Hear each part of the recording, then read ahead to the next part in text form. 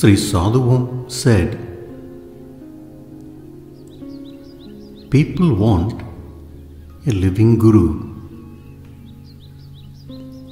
I suppose they expect him to show them the way to a living God. Guru wants us to see ourselves as Brahman, but we want to see Brahman as a human form." Bhagavan always said that self alone is Guru and that his body is unnecessary.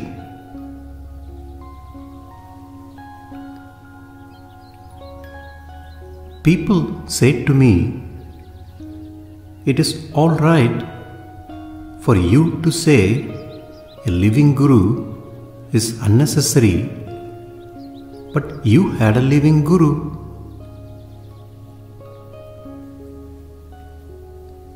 To them,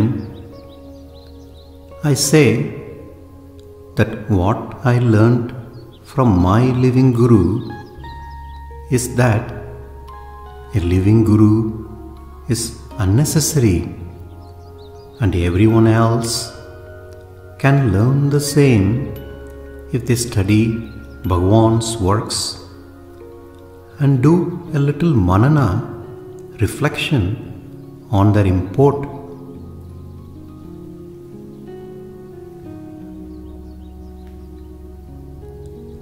Unless you understand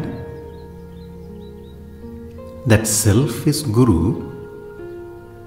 even a living Guru cannot help you.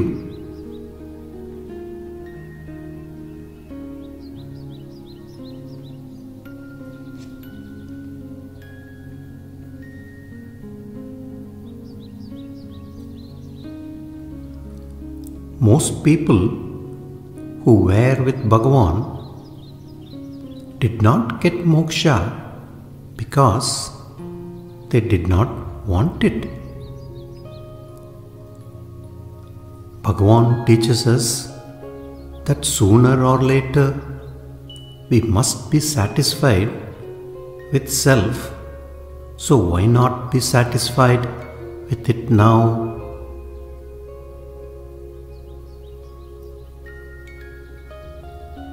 People think that the Guru must be a person, but Guru is only the first person, the real I within us.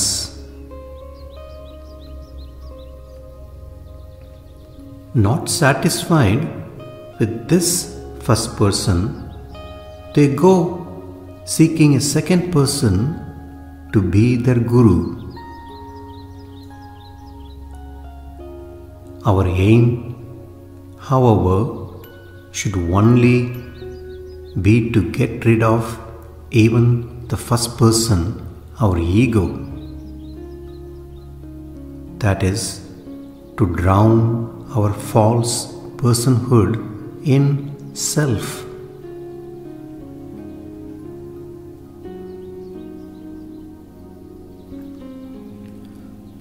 If Bhagavan was a truly fit Guru, our real self, when he was appearing as a body, then he must also be a fit Guru now.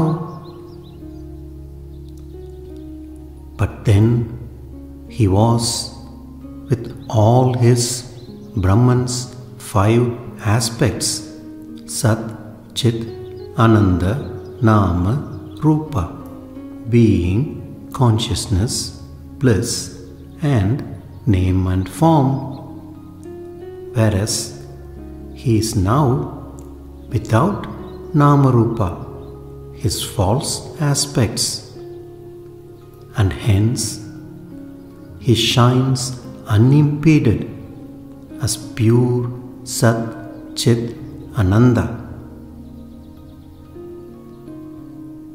Therefore, his power is now infinite.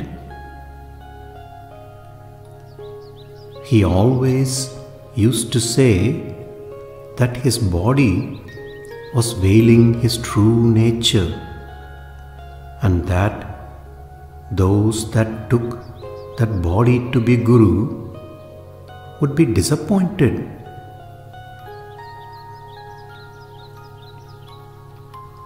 Now his body has gone, and he has left us with no outward form to cling to. So we have no alternative but to accept that I am alone is the Guru.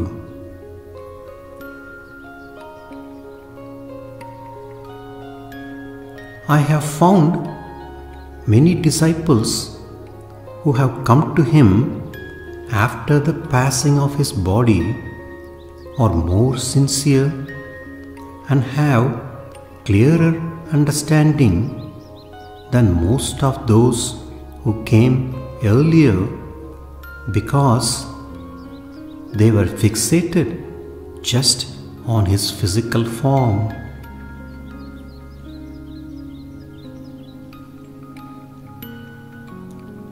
He now saves us from mistaking him to be the body.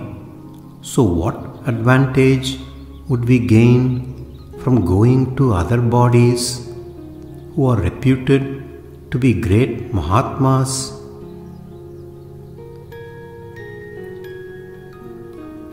He has said that the greatest Mahatma is within.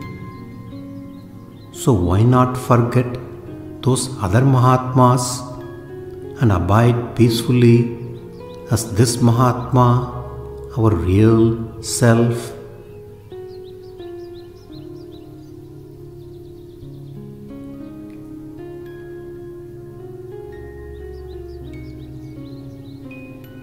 The purpose of the outer Guru is to make us understand the need for self-attention and to enkindle love for it in our heart.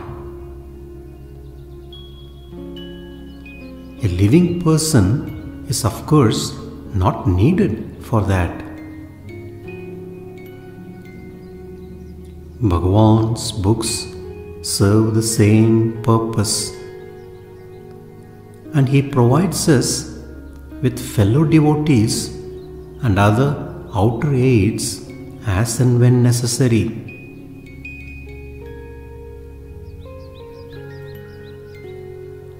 The environment or circumstances in which we live are provided by the Guru, who knows what the most suitable environment is for maturing us.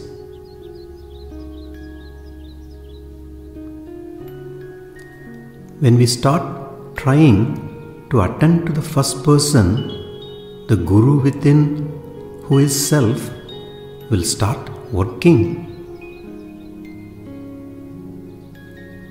Whenever we attend to I, the Guru's work is going on. Once we have been given a taste for self-attention, our love for it naturally increases and matures.